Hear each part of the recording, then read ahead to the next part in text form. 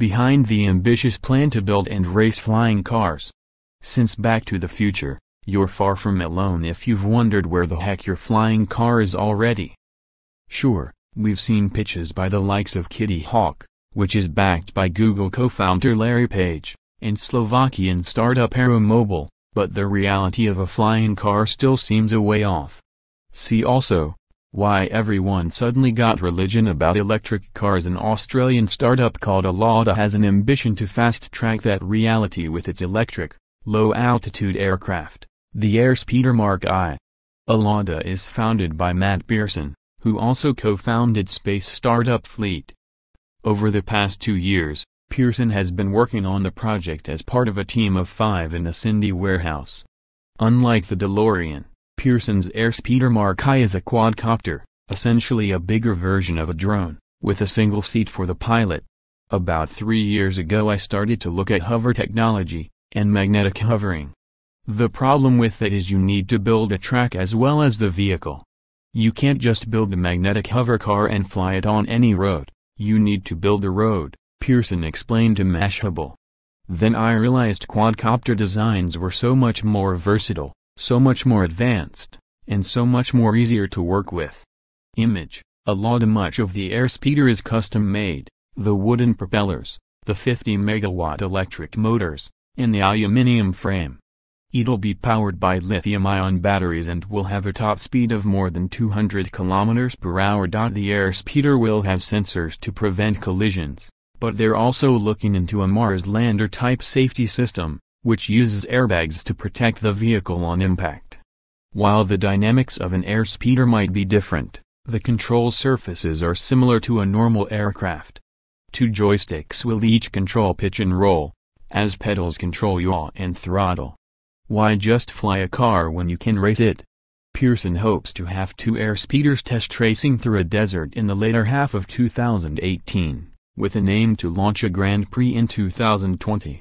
They'll be unmanned at first, as the team works on the car's safety systems. We want to create a sport, not just a flying car. So Alauda is like Ferrari, and we have something called Airspeeder, that's like Formula 1, which is the category, he explained. We want to create race regulations that say you can't go higher than this, you can't go lower than this, and we'll build that into the software as well so it limits what drivers can do.